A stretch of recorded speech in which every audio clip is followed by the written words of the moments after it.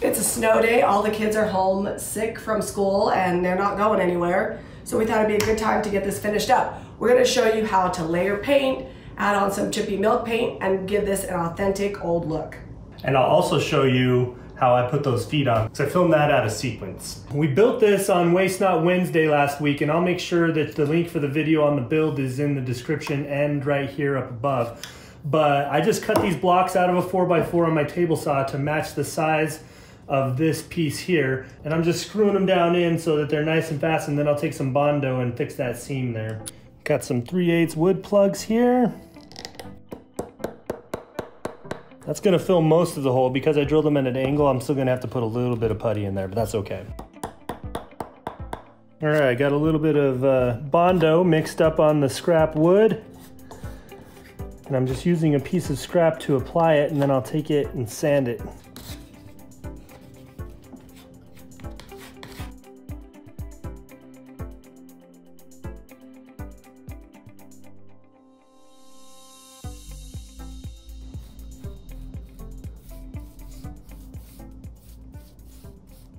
Okay. So are we doing this how we usually do it? This is just the undercoat that's gonna kind of peek through, so we kind of mostly just want to hit the edges, right? We don't need to do full coverage. Anywhere you feel like. We're gonna start with mint chip, apothecary, salty kiss, just kind of layer it on there however. It's like a range of light bluish greens and a pretty nice vintage green color in salty kiss.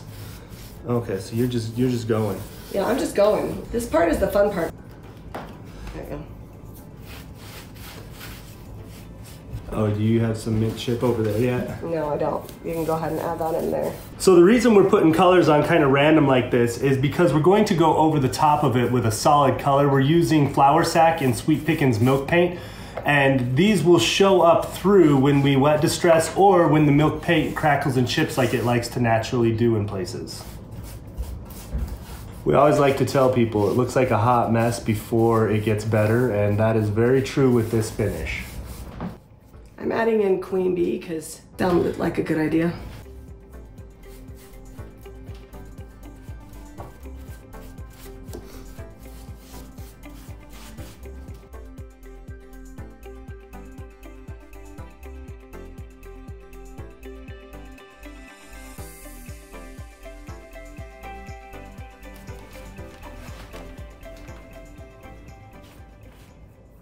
Our mishmash of paint here of all the different colors is dry, and I'm just going to be spraying on some ginger shellac. We're gonna just create a resist. It's cold, it's snowing outside, and we're hoping we get some good crackle when we put the milk paint over this. I'm not going for full coverage. I'm just gonna go ahead and spray it in a few spots, and that way where we get the resist and crackle, it'll look like it's real natural and just kind of happened randomly. So I've mixed up 1 part Sweet Pickins milk paint in Flour Sack with 1 part warm water, and I'm using my immersion blender to mix it all up, and then I'll let it sit for about 10 minutes to thicken up. So milk paint is much thinner than the DIY paint, so the first coat is gonna be kind of streaky, but the second coat will get full coverage, and just be careful that you don't get drips. It should be the consistency of a melted milkshake.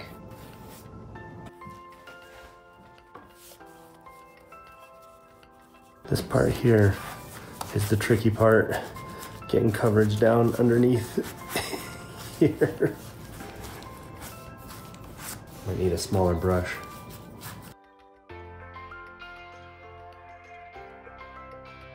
I know what you're thinking. It still looks like a mess.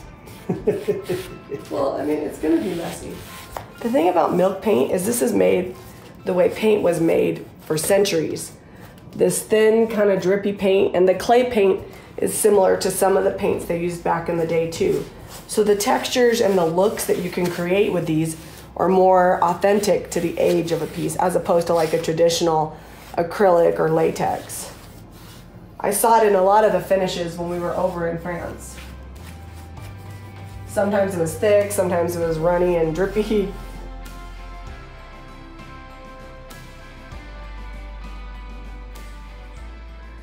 At this point, you can leave it alone. It's just gonna dry naturally and you'll get some crackle. We always like to see if we can force it a little bit. I've just got a regular hair dryer. You could use a heat gun.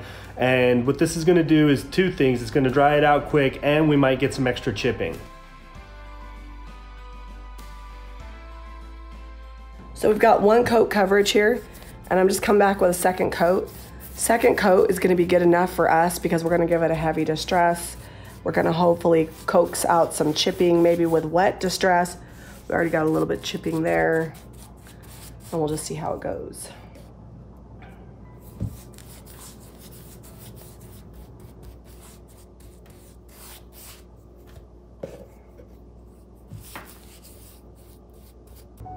This is what 2 coats of milk paint look like over the top.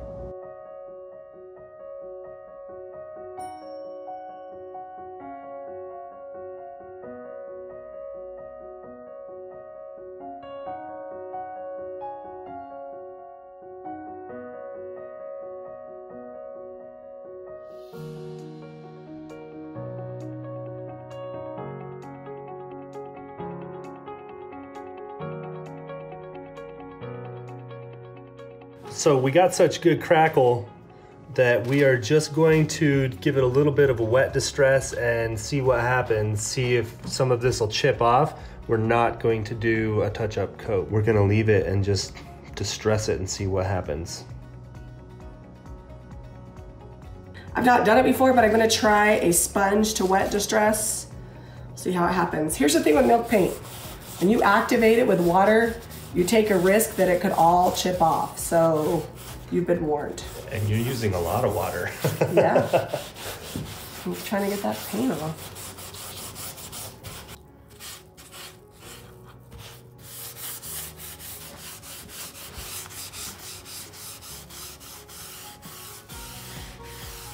Jimmy's using the wet sponge on it, and as it dries out, we're getting this chipping here. So I'm just coming over with some 220 grit sandpaper and we're knocking off any of the loose paint. We'll still get some of the chipping show through, and the paint and the color variations will start to come out too. So you can see now that I've knocked the loose paint off, we're getting all kinds of different variations in tone and color, and we still have some crackly effect. Part of why we're getting all of this crackle is because the shellac was still tacky when we went back on with the milk paint. It hadn't cured yet.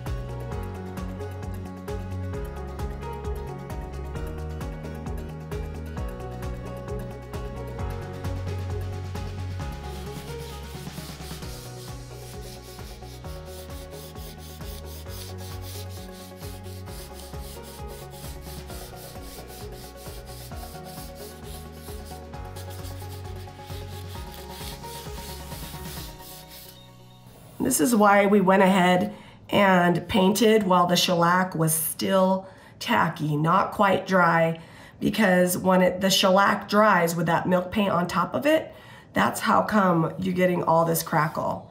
If you waited for that shellac to dry completely, you wouldn't get nearly the crackle effect. So another option, instead of shellac, you can also use a spray can of lacquer, or you could also use like a spray paint underneath the milk paint. Just needs to be tacky, not quite all the way dry. Milk paint is completely unpredictable. Here, it chipped down just to that base layer. Over here, you can see that it chipped all the way down to the stained part. So some people say, well, I don't want it to go down to this layer, but I do want it to go down to that layer. When you're dealing with milk paint, you're really just, it is what it is. You don't get to pick what layer it goes down to. You don't get to pick where the chip stops, so just know that ahead of time. This is super chippy. If we were to put a liquid top coat on here, I feel like it would probably never stop chipping. So in that case, clear wax is a good option. We'll see. We still might get some chips and flakes still coming off. It sometimes takes a couple days for the reaction to stop and for it to settle down and be like, okay, this is what sticks and this is what doesn't. So if you come back, just keep picking those off a little bit here and there and it'll be all right. Well, it's only because we wet distressed it. Like that's what really causes the crazy chipping. But no risk, no reward. I like the way it turned out. I think it's looking awesome. And if more chips off, it'll be okay. Yeah.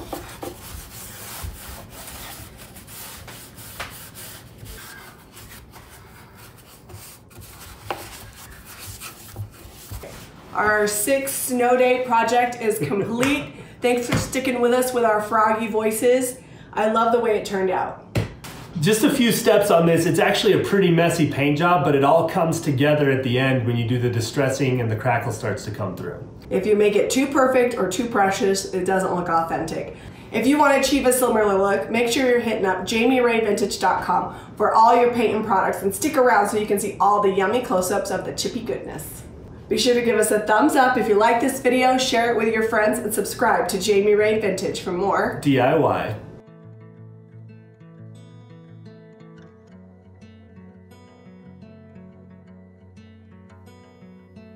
Call me out, tiger. Call me out, why don't you love?